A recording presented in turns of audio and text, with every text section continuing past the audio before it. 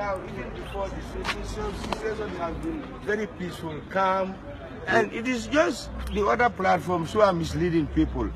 But honest to God, the Gambia is called the smiling coast of Africa. From then up to now and tomorrow, we'll ever live peacefully. I'm urging all Gambians who have fled this country and non-Gambians who are doing business here and fled because of the insecurity that is alleged on court who are going to happen.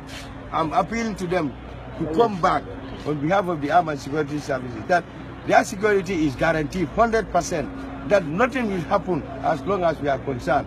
What people think is a crisis is not a crisis. This is a political misunderstanding, and it is going to be solved politically and not militarily.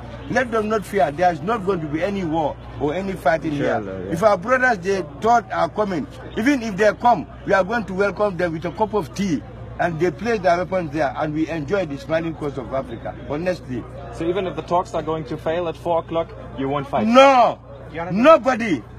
Nobody. I'm appealing to all Gambians who have fled to come back as I speak. Nobody is going to fight.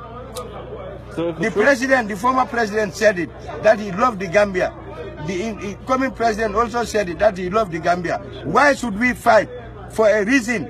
Let everybody tell me. This is a political misunderstanding. There is no military solution to a political problem. Let me tell you that. And we are not fools. I love my soldiers and I love the Gambian people.